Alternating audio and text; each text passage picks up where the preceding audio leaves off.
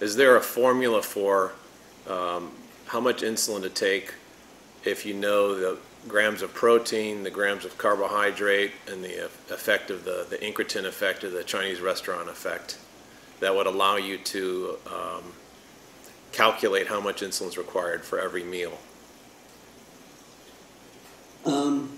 This reflects on an error that many people make. It's possibly the most common error that I see in the treatment of diabetes. It's an error made by insulin pump makers in their in the formulas for how you bolus a meal. It's made by parents. It's made by diabetics who take insulin. They say to themselves, well, I know that I need this much insulin per ounce of protein. I need this much insulin for 6 grams of carbohydrate, and I can, by trial and error, try to find out how much insulin I need for the Chinese restaurant effect. And the trouble is, when you add all these things together, you don't get something that's predictable.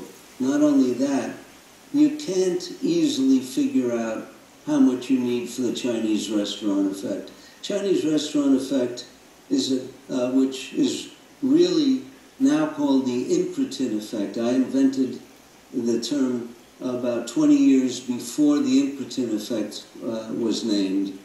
And we know that nutrients of all kinds cause the intestines to make GLP-1, which in a diabetic causes them to make glucagon, which raises their blood sugar.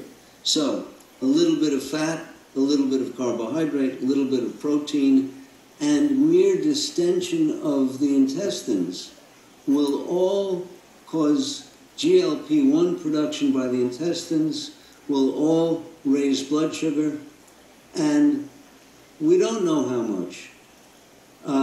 The way to find out is to create a meal that makes sense to you, that you like, and you guess at the amount of insulin using the guidelines in my book, but as the book indicates, these are initial guesses as the amount of rapid-acting insulin that you take to cover that meal.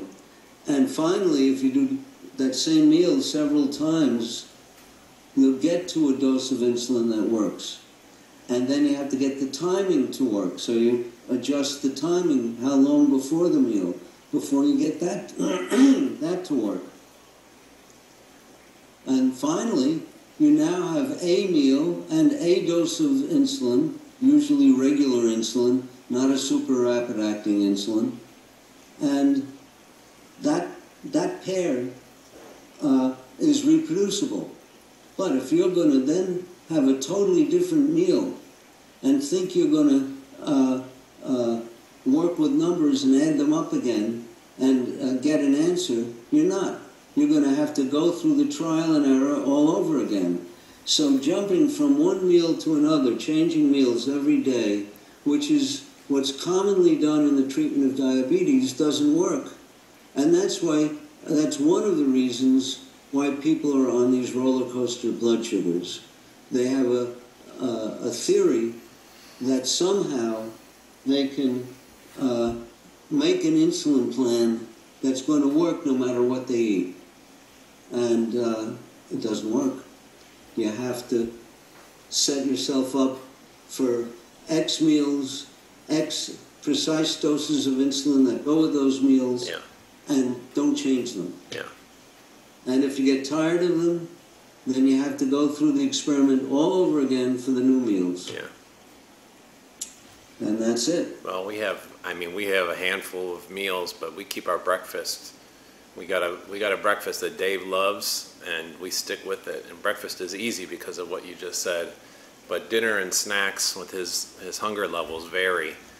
Is more tricky, and as soon as we stray from, if we eat at a restaurant or if we stray from meals that we have knowledge about, what you said is exactly right. The unpredictability comes into play, and we have to really be on our toes. That's right. I have one situation where I have an unusual meal. We go to a particular restaurant.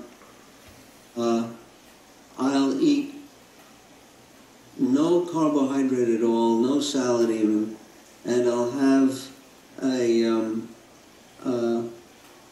big bowl of steamed mussels.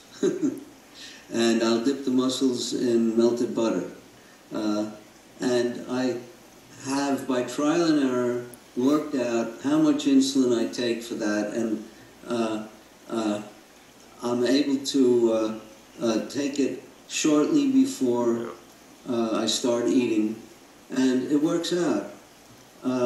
If they delay it, well, I usually actually wait until I see the waiter coming in, and then I eat very slowly, and it's all protein and fat, so I can get away with taking the shot almost immediately before the meal. So that's how I get around by one meal exception. It's the game plan isn't easy, but the payoff is horrendous. I'm 81 years old, and I'm in better shape than anyone I know 10 years younger than myself, who's not diabetic. Yeah, maybe 40 years younger.